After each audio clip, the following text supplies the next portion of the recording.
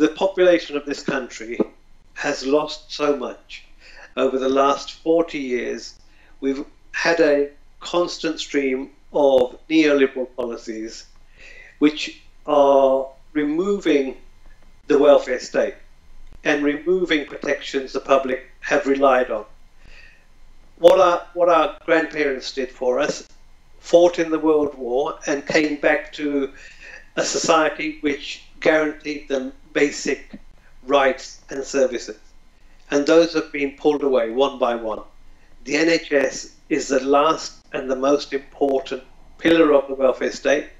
And if we don't fight to save it, we'll lose it and we will regret it for a very long time. The preparation for this pandemic in terms of what the government have been doing has been very bad.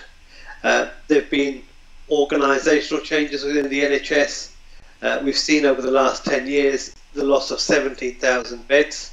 There's been defunding of the NHS, and we also know we have a staff crisis. So there's something like 10,000 doctor vacancies and 40,000 nurse vacancies.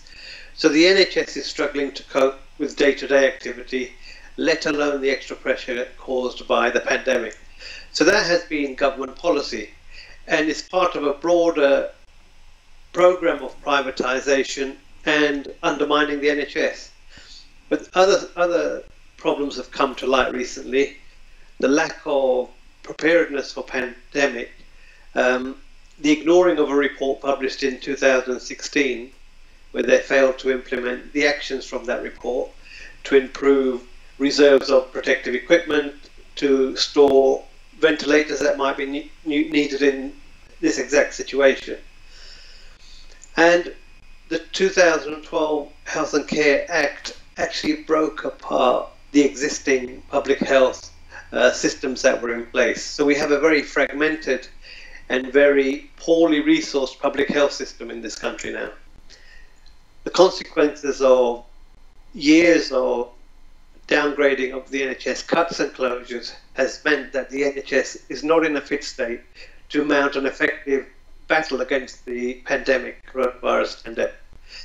On top of that, we have leadership within the NHS, which is more interested in managing the public relations and the fallout from their policy, rather than treating effectively with the problem.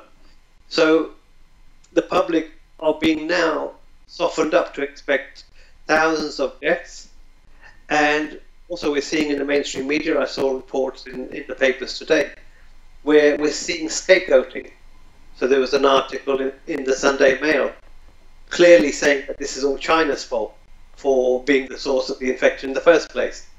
And we're also seeing more and more stories of public not following self-isolation and social distancing, so they will be scapegoated too, rather than looking at the root cause of the problem, which has been the government policy and their handling of this crisis.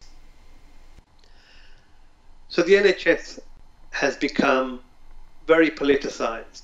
The leadership of the NHS is selected not on their merit or particular abilities, but their willingness to go along with the ideological attack on the NHS. And I've made a film called The Great NHS Heist, and in the film we set out the evidence of the self-privatisation which has taken place over 3 or 4 decades, and part of that is to attack the NHS, to shrink the NHS, and to break it up into a series of assets. The hospitals and the land, the patient data, and the final thing is the budgets.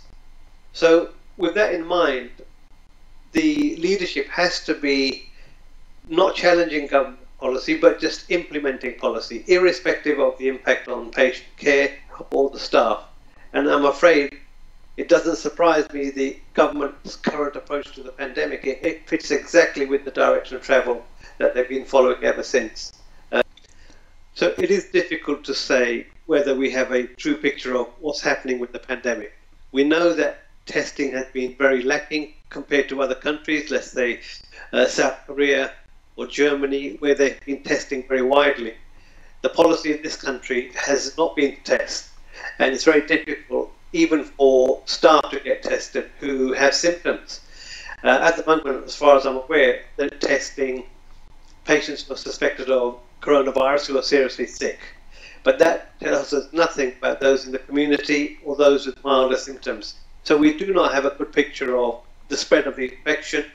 And that's dangerous because we're potentially sending people home from hospital who have minor symptoms, who then go on to infect their whole family. And they potentially spread it on to others. So the government's approach is in fact completely going against recommended, well-established pandemic and infectious disease policies and actions that should be taken. The whole concept of herd immunity, as it's been applied to justify government policy, is completely misplaced. We talk about herd immunity when you have immunization programs and the necessity to make sure that enough of the population are immunized. So levels of less than 75%, for example, won't provide enough protection. So we say the herd immunity needs to be over a certain level. What you don't do is subject the population to great risk from a new virus, which we know is far more contagious, far more infectious than seasonal flu, and we know has a rapid complication of causing people to go into what's called adult respiratory distress syndrome, which causes them to end up on intensive care units. So we've heard about the lack of ventilators, and that's certainly an issue. And we've also heard that the government's procurement processes aren't that clear. Some companies from within this country have made offers of providing ventilators or procuring ventilators, but the government hasn't chosen to take on those offers. And we also hear that they didn't take part in a EU-wide procurement program which was offered to them. From my experience of government policy and their decision making, often the case is they will go for favoured corporations, favoured companies to give out contracts rather than what would make the most practical and logical sense. So it's something that certainly needs to be looked at closer. Well, if you look at how politics works in this country, the Conservative Party is in receipt of donations from major corporations. Then often you find that these same major corporations do quite well out of government policy. So we have almost a capture of the political process with big companies donating money to the government and then getting their way in terms of policies and contracts. So it's very early days to work out how this pandemic will cause problems going into the future. We're seeing the first wave of infections. We need to do as much as we can to suppress the impact of those infections and reduce the spread of infection. But we don't know whether those people who have been infected and develop an immune response, whether that response will protect them long term, and whether that will provide us enough protection to prevent a further outbreak. And we don't know whether the virus mutates. So those people who are supposedly immune now may get affected by a slightly different strain of the same virus. So these are the unanswered questions, and only time will tell them. The fact that the speculation, the hypothesis is that the coronavirus transferred from animals to humans points to the fact that there is an issue of the close living of humans with animals. That points to the spread of humans into animal habitats, also certain problems with how we handle animals who are going to be sources of food. So hygiene measures, dealing with animals in a live situation where humans are coming into contact with them. So extra precaution in markets that are selling animal products, but also we need to respect animal habitat and other environmental concerns that may be setting up problems for the future. I think this crisis could have one of two effects.